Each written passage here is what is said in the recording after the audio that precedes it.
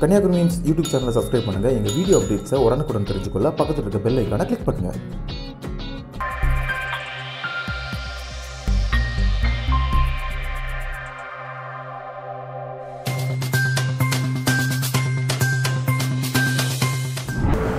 Kanyakumari நேயர்களுக்கு வணக்கம். இது மக்களின் கேள்விகள் நிகழ்ச்சி. இப்போ நம்மளோட நாகர்கோயில் சட்டமன்ற உறுப்பினர் திரு சுரேஷ் ராஜன் அவர்கள் நம்மளோட இருக்காங்க. வாங்க உங்கள்கிட்ட பேசலாம். ஐயா வணக்கம். வணக்கம். இப்போ திமுக பொறுத்த வரைக்கும் தலைவர் கலைஞருக்கு பிறகு இப்போ ஒரு சரிவை சந்திச்சிட்டு இருக்கு. ஏன்னா இடைத்தேர்தல் தோல்வியை வச்சு நான் சொல்கிறேன், அது சரிவில் இருக்குது. இது இது இந்நேரத்தில் கலைஞர் இருந்திருந்தால் இந்த தோல்வி நடந்திருக்குமா? தலைவர் கலைஞர் அவர்களுக்கு பிறகு அந்த வெற்றிடத்தை தளபதியார் அவர்களால் மூலம் மட்டுமே நிறைவேற்ற முடியும். இன்றைக்கு அவர்தான் தலைவர் இருந்து பணியாற்றக்கூடிய அந்த பணிகளை எந்த விதமான குறையும் இல்லாமல் அனைத்து கழகத் தோழர்களையும் மகிழ்ச்சியோடும் அதே நேரத்தில் கட்டுப்பாடோடும் வழிநடத்தி கொண்டிருக்கிறார்கள். சரிவு என்பது ஒரு இடைத்தேர்தலை வைத்து ஒரு முடிவெடுக்க முடியாது. இன்றைக்கு கடந்த நாடாளுமன்ற தேர்தல் பொறுத்த மட்டும் மிகப்பெரிய ஒரு வெற்றியை ஈட்டியிருக்கின்றோம். 39 நாடாளுமன்ற தொகுதிகளில் 38 இடங்களை வெற்றி பெற்றிருக்கிறது. அதுக்கான காரணம் என்ன? ஏன்னா நீங்கள் ஒரே மக்கள் தான் வாக்களிக்கிறாங்க. ஆனால் நாடாளுமன்ற தேர்தலுங்கும் போது ஒரு நிலை, சட்டமன்றம் அப்படிங்கும்போது இன்னொரு நிலை எடுக்க காரணம் என்ன? அதுக்கு காரணம் என்னென்னா, தமிழ் ஒட்டுமொத்தமாக தேர்தல் நடக்குது. ஒரு பொது தேர்தலுக்கும் இடைத்தேர்தலுக்கும் அதுதான் வித்தியாசம். பொது தேர்தல்னால் அவங்க போய் ஒரு குறிப்பிட்ட ஏரியாவில் போய் அதிமுகவை சார்ந்த அதிகாரம் படைத்தவர்களை கொண்டு ஒரு இடத்துல கொண்டு உட்கார வைக்க முடியாது. அவங்கவங்க இடத்துல இருந்து வேலையை பார்ப்பாங்களே தவிர ஒரு இடத்துல கொண்டு உட்கார. இந்த 2 இடைத்தேர்தல், இந்த நாங்குநேரியும் விக்கிரவாண்டி இடைத்தேர்தலையும் பொறுத்த மட்டும் இங்கு ஒரு 10-15 அமைச்சர்கள், அங்கு 10-15 அமைச்சர்கள், அதற்கு பிறகு அங்கு இருக்கக்கூடிய அடிப்படை தேவைகளை உடனுக்குடன் அதிகாரம் இருக்கின்ற காரணத்தால் சாலை வசதியாக இருக்கட்டும், தண்ணீர் வசதியாக இருக்கட்டும், இதெல்லாம் உடனுக்குடன் செய்து வாக்குகளை பெற்றார்களே ஒழிய ஒரு நேர்மையான ஒரு தேர்தல் என்று இதை எடுத்துக்கொள்ள முடியாது. அதனால் இடைத்தேர்தல் என்ற சரிவுன்னு சொல்வது அது சரியாக இருக்காது என்பது என்னுடைய கருத்து. இப்போ உங்களுக்கு திராவிட முன்னேற்ற கழகத்தை பொறுத்த வரைக்கும் கலைஞர் அவர்கள் இருக்கும்போது சென்னை அப்படின்னா அது தளபதி ஸ்டாலின் அவர்களோட கோட்டை, மதுரை அப்படிங்கும்போது அழகிரி அவர்களோட கோட்டை அப்படின்னு ஒரு விஷயம் இருந்துச்சு. இப்போ அழகிரி அவர்களுக்கும் கட்சிக்கும் பெருசாக தொடர்பு இல்லை. அது திராவிட முன்னேற்ற கழகத்துக்கு அது ஒரு இழப்பா? எங்களை பொறுத்த மட்டும் கலைஞர், அதற்கு பிறகு அடுத்த தலைவராக கலைஞருக்கு பிறகு அந்த இடத்தை நிரப்பக்கூடிய ஒரு தலைவராக தளபதியார் அவர்கள் இன்றைக்கு இருந்து வருகிறார்கள். அது மட்டுமல்லாமல் தொடர்ந்து தலைவர் இருக்கக்கூடிய அந்த காலகட்டத்திலிருந்து பார்க்கின்ற போது சாதாரண அடிமட்ட தொண்டனாக இருந்து அதற்கு பிறகு இளைஞரணியை உருவாக்கி அதற்கு பிறகு தொடர்ந்து இளைஞரணியினுடைய பொறுப்புகளில் அங்கம் வகித்து அதற்கு பிறகு மேயராக, சட்டமன்ற உறுப்பினராக, துணை முதல்வராக, இன்றைக்கு எதிர்க்கட்சியினுடைய தலைவராக தமிழக மக்கள் தான் அந்த அதிகாரத்தை தந்திருக்கிறார்கள். எனவே எங்களை பொறுத்த மட்டும் தலைவர் இல்லாத ஒரு இடம் மிகப்பெரிய ஒரு குறைதான். ஆனால் அதனை நிவர்த்தி செய்யக்கூடிய ஒரு தகுதி உள்ளவர் தளபதி தான். கட்சி ரீதியாக பார்க்கின்ற போதும் கன்னியாகுமரியிலிருந்து சென்னை வரை இருக்கக்கூடிய கழகத்தினர் அத்தனை பேரும் ஏற்றுக்கொண்ட தலைவரும் தளபதியார் அவர்கள். இப்போ இங்கே 2 பேர் தலைமையிலையும் இருந்திருக்கீங்க மாவட்ட செயலராக. இப்போ கலைஞர் அவர்கள்கிட்டையும் மாவட்ட செயலராக இருந்திருக்கீங்க. இப்போ தளபதி அவர்கள் இருக்கும்போதும் நீங்கள் மாவட்ட செயலராக இருக்கீங்க. இந்த 2 பேரோட அணுகுமுறையில் என்னென்ன வித்தியாசங்கள், என்னென்ன ஒற்றுமைகள் நீங்கள் ஃபீல் பண்ணீங்க? கலைஞரை பொறுத்த மட்டும் இந்த இயக்கத்துக்காக உழைக்கக்கூடியவர்களை மிகவும் நேசிக்கக்கூடியவர். அதே போன்று தான் தளபதி அவர்களும் இந்த இயக்கத்திற்காக உழைக்கக்கூடியவர்களை நேசிக்கக்கூடியவராக விளங்கி கொண்டிருக்கிறார்கள். 2 பேருடைய வேறுபாடுகள் என்று சொல்ல முடியாத அளவிற்கு தான் கட்சியை இயக்கி கொண்டிருக்கிறார் தளபதி அவர்கள். மாவட்ட செயலாளர் கூட்டத்தை போடுறாங்க, கருத்துக்களை கேட்குறாங்க. இதை தான் தலைவர் கலைஞர் அவர்களும் செய்தாங்க. அதற்கு பிறகு தான் ஒரு முடிவு எடுக்கிறாங்க. எல்லாருடைய கருத்துக்களையும் கேட்டு தான் ஒரு முடிவு எடுக்கிறாங்க. அதனால் திராவிட முன்னேற்ற கழகத்தை பொறுத்த மட்டும் தலைவர் கலைஞர் அவர்களுடைய ஆட்சி அவருடைய தலைமையில் இயங்கி கொண்டிருந்த போதும் சரி, அல்லது எதிர்க்கட்சியாக தலைவர் கலைஞர் அவர்கள் இருக்கக்கூடிய அந்த காலகட்டத்திலும் எப்படி செயல்பட்டதோ அதை போன்று தான் இன்றைக்கு தலைவரும் தளபதியார் அவர்களும் செயல்பட்டு கொண்டிருக்கிறார். சரி சார், இப்போ வந்து உங்களுக்கு இப்போ தமிழ்நாட்டு அரசியல் சூழ்நிலை பொறுத்த வரைக்கும் வந்து நிறைய பேர் கட்சி ஆரம்பிச்சிருக்காங்க. இப்போ ரஜினிகாந்த் வந்து ஆரம்பிச்சிருக்காரு, கமல் அவர்கள் ஆரம்பிச்சிருக்காரு. இந்த மாதிரி நிறைய பேர் இப்போ அடுத்த சட்டமன்ற தேர்தல் அப்படிங்கிறது வந்து போட்டி இருக்குமா அப்படிங்கிறத விட வந்து கண்டிப்பாக ஒரு நெருக்கடியான சூழ்நிலை திமுக இருக்கும்னு நினைக்கிறீங்க இவங்க எல்லாம் ஆரம்பிச்சனால? கண்டிப்பாக இருக்காதுங்க. திமுகன்னு சொல்லுவது ஒரு பாரம்பரியமான ஒரு இயக்கம். ஏதோ இன்றைக்கு ஆரம்பித்து நாளைக்கு ஆட்சியை பிடித்த இயக்கம் அல்ல திராவிட முன்னேற்றக் கழகம். அண்ணாவினுடைய காலத்தில் ஆரம்பிக்கப்பட்டு தொடர்ந்து கலைஞர் இருந்திருக்கிறார். அதற்கு பிறகு இன்றைக்கு தளபதியார் அவர்கள் வழிநடத்தி சென்று கொண்டிருக்கிறார்கள். அதனால் மற்றவர்கள் கட்சி தொடங்கிவிட்டார்கள், அவர்கள் அடுத்த கட்டம் அவர்களுடைய உடனடியாக அடுத்த கட்டம் முதலமைச்சர் இருக்கையில் அமர வேண்டும் என்பதுதான். ஆனால் இந்த இயக்கம் தொடங்குகின்ற போது ஆட்சியை பிடிப்போம் என்றோ முதலமைச்சர் இருக்கையில் இருப்போம் என்றோ அந்த கனவு கூட கண்டது கிடையாது. அந்த நோக்கத்தோடு தமிழ் சமுதாயத்தினுடைய உயர்வு தான் குறிக்கோளை தவிர வேறு எதுவுமே குறிக்கோளாக இருந்ததில்லை. அந்த உணர்வோடு ஆரம்பிக்கப்பட்ட இந்த இயக்கம் நிச்சயமாக மற்றவர்கள் தொடங்குகின்ற காரணத்தால் இந்த திராவிட முன்னேற்ற கழகத்திற்கு மிகப்பெரிய நெருக்கடியை தந்துவிடார்கள் என்ற அச்சம் ஒரு சாதாரண தொண்டனுக்கு கூட இல்லை. இன்னும் சொல்கிறேன், 10 ஆண்டு காலமாக கலைஞர் இருக்கின்ற போது 13 ஆண்டு காலம் எதிர்க்கட்சியாக இருந்து மீண்டும் ஆட்சியை பிடித்த இயக்கம் திராவிட முன்னேற்ற கழகம். இப்பொழுதும் 10 ஆண்டு காலமாக எதிர்க்கட்சியாக இருந்து கொண்டிருக்கிறோம். 9 ஆண்டுகள் முடிந்து இன்னும் ஒரு 1.5 ஆண்டு காலம் இந்த ஆட்சியினுடைய நிறைவடைவதற்கு காலம் இருக்கிறது. அந்த கால அவகாசம் இருக்கக்கூடிய இந்த சூழ்நிலையிலும் ஒரு திராவிட முன்னேற்ற கழகத்தினுடைய தொண்டன் கூட மாற்றுக் கட்சியில் இணைந்ததாக இல்லை. அந்த அளவிற்கு உறுதிப்பாட்டோடு கொள்கை உறுதியோடு இருக்கக்கூடிய இயக்கம்தான் திராவிட முன்னேற்ற கழகம். எனவே திராவிட முன்னேற்ற கழகம் மற்றவர்கள் மூலமாக அச்சுறுத்தல் வந்துமா என்ற அச்சம் நிச்சயமாக எங்கள் யாருக்கும் இல்லை. தமிழர் சீமானுக்கு எதிரான அந்த அந்த பதிவுகள் நிறைய இருக்குது. அவங்களும் வந்து பதிலுக்கு விமர்சனம் பண்ணிகிட்டு இருக்காங்க. இப்போ வந்து திராவிட முன்னேற்ற கழகங்கிறது நீங்கள் சொன்ன மாதிரி ஒரு பாரம்பரியமான கட்சி. அது வந்து அதுக்குன்னு ஒரு ஓட்டு வங்கி இருக்குது. நாம் தமிழர் அப்படிங்கிறது இப்போ தான் வளர்ந்து வராங்க. இன்னும் பார்த்தீங்கன்னா இந்த 2 தேர்தலில் வந்து நோட்டா கூட தான் வந்து போட்டி போட்டிருக்காங்க. ஆமாம், பாரம்பரியமான ஒரு கட்சி எதுக்காக வந்து ரொம்ப ஒரு சின்ன கட்சியை விமர்சனம் பண்ணணும்? அரசியலுக்கு வந்தால் விமர்சனம் பண்ணி தான் ஆக வேண்டும். இன்றைக்கு வெளியே ஒரு இயக்கத்தில் இல்லாமல் ஒரு அரசியல் கட்சி இல்லாமல் வெளியே இருந்து அவர்கள் இருந்தார்கள் என்று சொன்னால் விமர்சனம் செய்ய வேண்டிய தேவையில்லை. அவர்களும் ஒரு அரசியல் கட்சியை தொடங்கிவிட்டு அதற்கு பிறகு ஒரு இயக்கத்தோடு மாற்று கருத்துக்களை சொல்வது வந்து தவறில்லை என்றுதான் என்னுடைய கருத்து. சரி, இப்போ வந்து உங்களுக்கு அடுத்ததாக இப்போது நடிகர்கள்னு எடுத்துகிட்டிங்கன்னா ரஜினிகாந்த் வந்திருக்காங்க. இப்போ வந்து கமலில் வந்து ஆல்ரெடி ஆரம்பித்து வந்து எலெக்ஷன்லேயும் பார்ட்டிசிபேட் பண்ணிட்டாரு. இந்த ரஜினி கமல் இவங்களோட வந்து கூட்டணிக்கு வாய்ப்பு இருக்குதுன்னு நினைக்கிறீங்களா? அது தலைவருடைய முடிவு ஒன்று. ரெண்டாவது வந்து ரஜினி தொடங்கிறார்னு தான் சொல்கிறாங்களே தவிர இதுவரை அரசியல் கட்சி தொடங்குறது மாதிரி தெரியல. அவரும் ஒரு உறுதியான நிலைப்பாட்டோடு இருந்தது மாதிரியும் தெரியல. அரசியல் கட்சி நான் தொடங்குகிறேன், இத்தனாம் தேதி தொடங்குகிறேன் என்று இதுவரையிலும் அவர் சொன்னதாக இல்லை.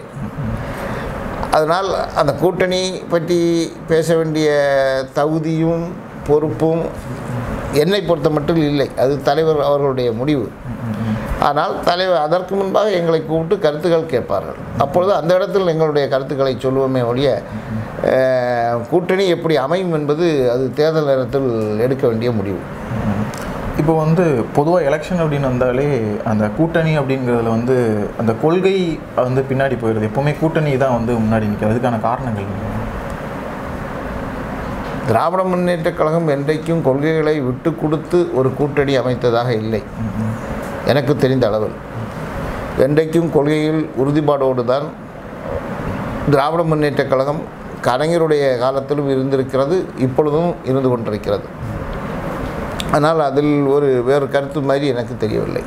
கூட்டணி அமைக்கின்ற போது எல்லாருடைய கருத்துக்களையும் ஓரளவுக்கு ஒத்துப்போக வேண்டிய கடமை கட்சியினுடைய தலைமைக்கு இருக்கிறது. அந்த அடிப்படையில் சில விஷயங்களில் சில விட்டு கொடுக்க வேண்டிய ஒரு சூழ்நிலை ஏற்பட்டிருக்கலாம்.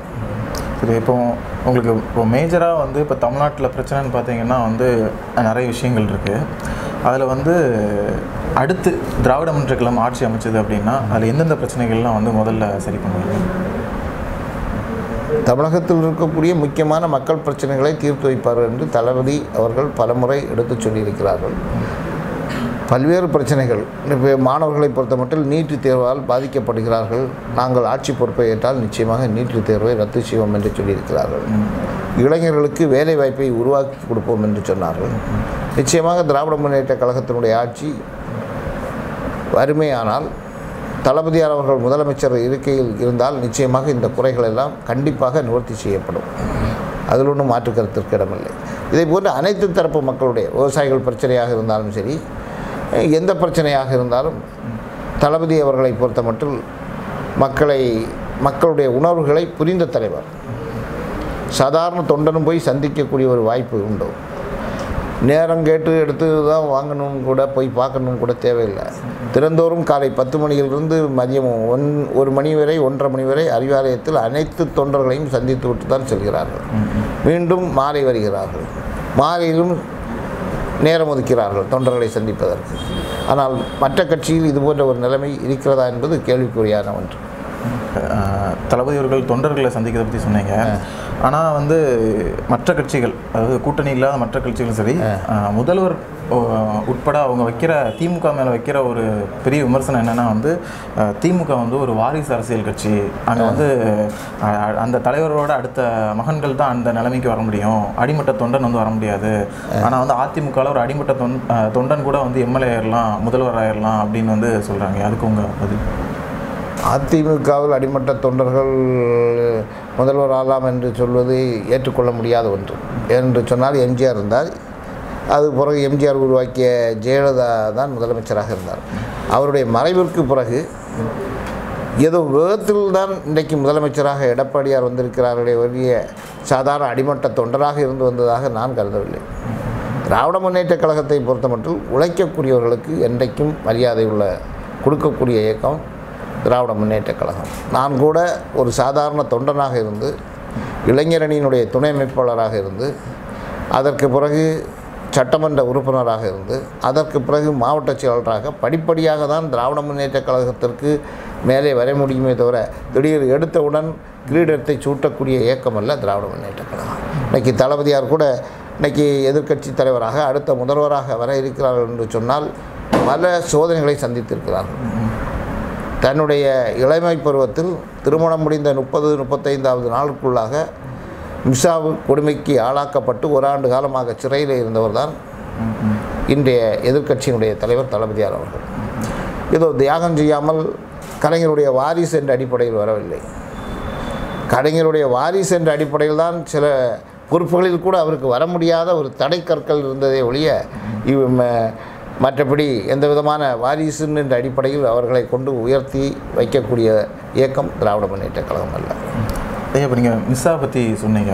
இப்போ சமீபத்தில் வந்து இந்த மாதிரி ஒரு இன்டர்வியூவில் வந்து அமைச்சர் பொன்முடி அவர்கள் வந்து ஒருத்தர் இன்டர்வியூ எடுத்தாங்க. அப்போ வந்து இந்த மிஸ்ஸா பொறுத்த வரைக்கும் ஷா அறிக்கை இருக்குது. அதில் வந்து ஸ்டாலின் அவர்கள் வந்து மிஸ்ஸா கைதி இல்லை, அவர் மிஸ்ஸா காலத்தில் வேறு ஏதாவது குற்றத்துக்காக வந்து சிறையில் இருந்தார் அப்படின்னு வந்து குறிப்பிட்டதாக சொன்னார். அதுக்கு வந்து அமைச்சர் பொன்முடி அவர்களும் வந்து எனக்கு தெரியாது அப்படின்னு மாதிரி சொன்னார். ஸோ அதுக்கு எனக்கு தெரிந்த அளவில் மிஸ்ஸாவில் தான் 1 ஆண்டு காலமாக சித்திரவதைக்கு ஆளாக்கப்பட்டார்கள். அவருடைய நண்பராக இருந்த சிட்டிபாபு அவர்கள் இவர் மீது தாக்கப்பட்ட அந்த தாக்குதலை தடுத்து அவர் உயிரிழக்கக்கூடிய ஒரு நிலைமை ஏற்பட்டிருக்கிறது.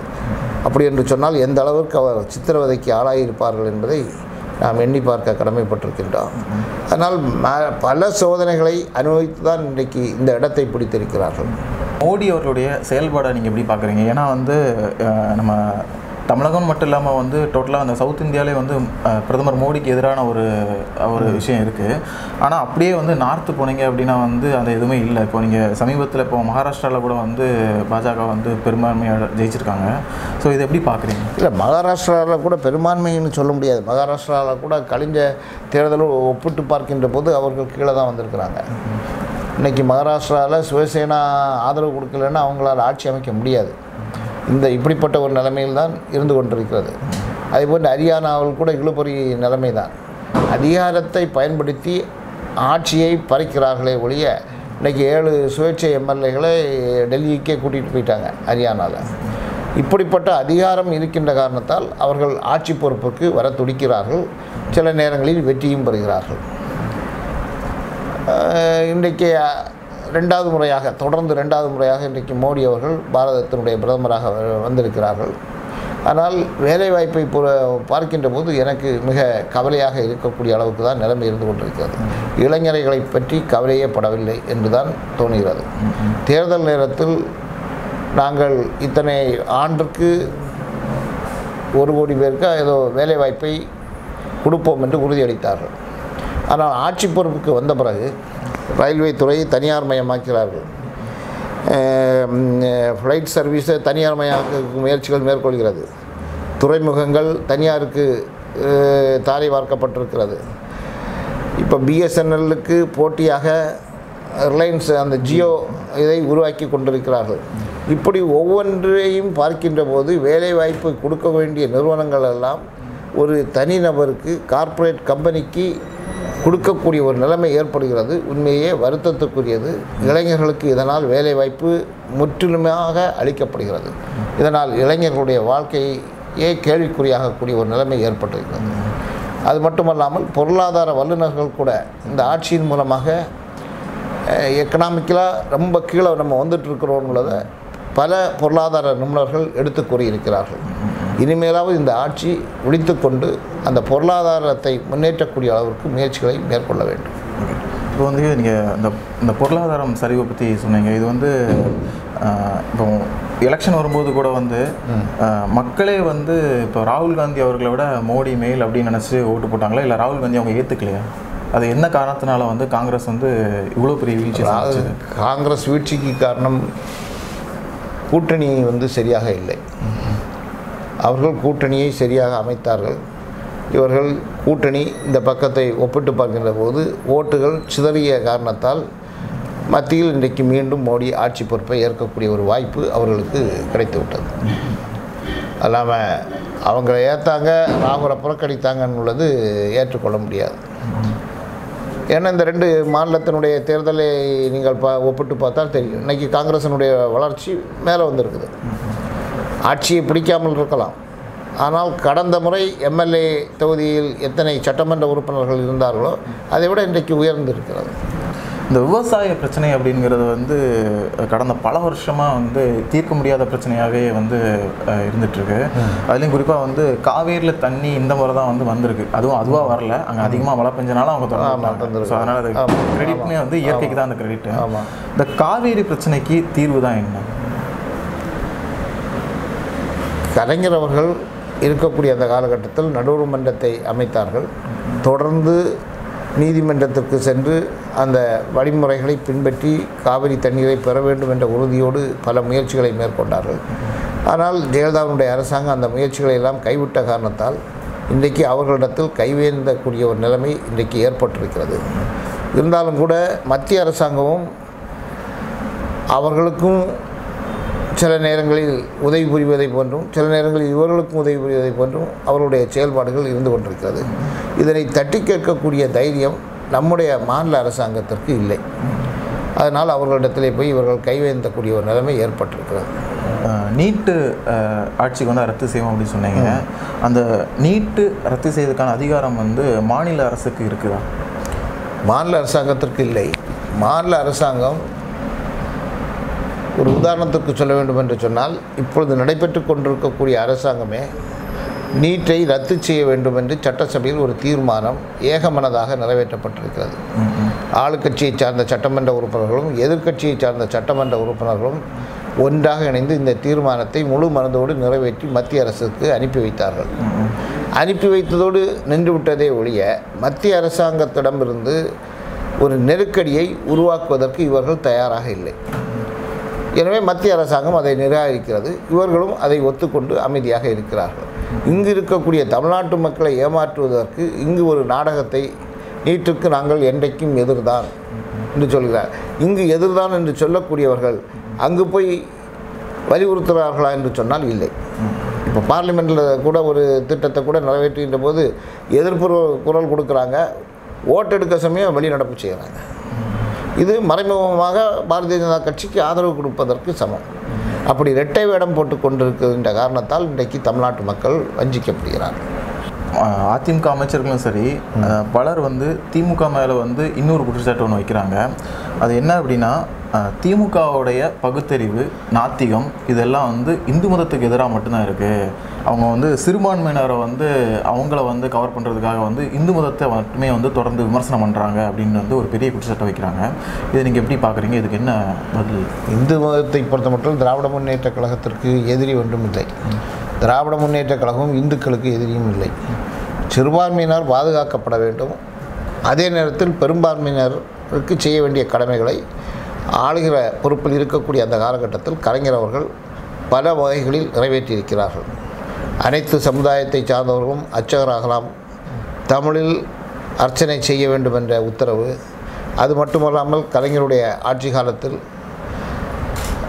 ஒரு லைட்டு மட்டும் போட்டிருக்கும் சில கோவில்களுக்கு, ஃப்ரீ கரண்ட் கொடுத்தார். அங்கேயும் ஒரு நேர பூஜை செய்யணும்னு சொல்லி உத்தரவு வழங்கியது கலைஞருடைய ஆட்சி காலத்தில். அதுபோன்று பல கோவில்களுக்கு கும்பாபிஷேகம் நிறைவேற்றப்பட்டது ஒப்பிட்டு பார்க்கின்ற போது கலைஞருடைய ஆட்சி காலத்தில் அதிகமாக இருக்கும். எனவே இந்துக்களை புறக்கணிப்போம் என்று சொல்கிற சொல் வந்து தவறான கருத்து.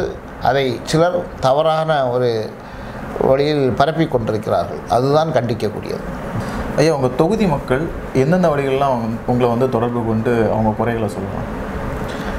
தொகுதி மக்கள் என்னை தொடர்பு கொள்வது பொறுத்தமட்டில் அவர்கள் தொடர்பு கொள்வதற்கு முன்பாக நானே அவர்களை நேரடியாக சென்று இல்லங்கள் தோறும் உங்கள் எம்எல்ஏ என்ற அடிப்படையில் வீதி வீதியாக சென்று மக்களிடத்தில் இருக்கக்கூடிய குறைகளை நேரடியாக கேட்டறிந்தேன்.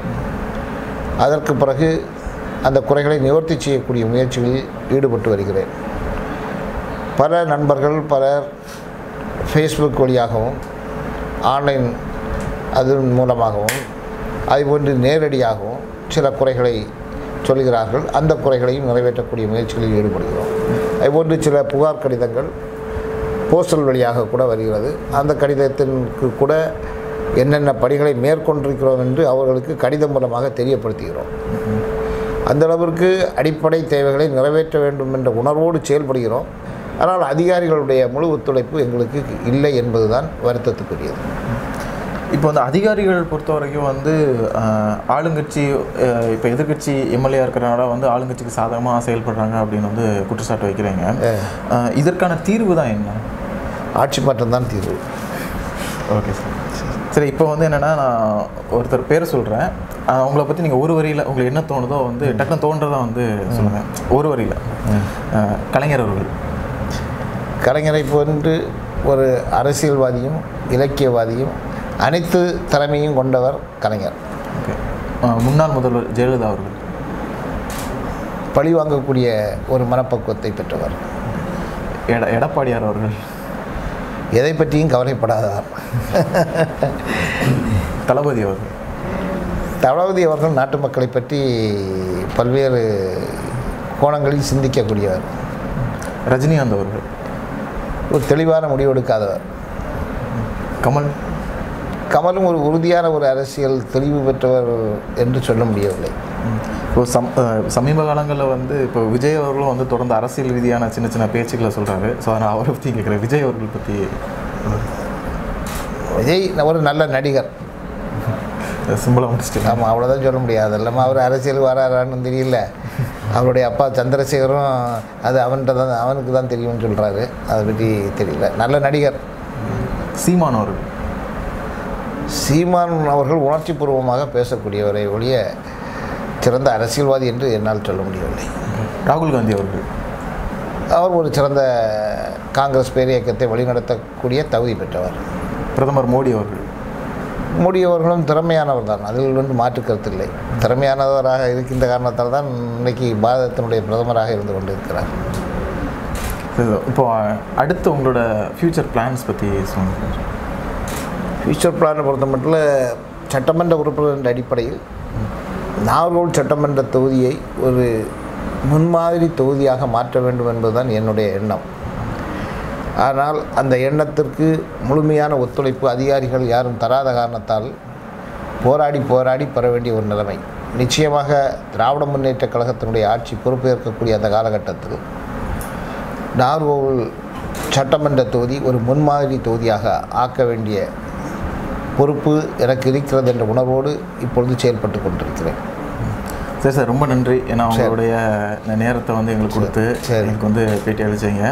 உங்கள் எண்ணம் நிறைவேறதுக்காக கன்னியாகுமரி மீன்ஸ் டீம் சார்பாக வாழ்த்துக்கள். சரி, நன்றி.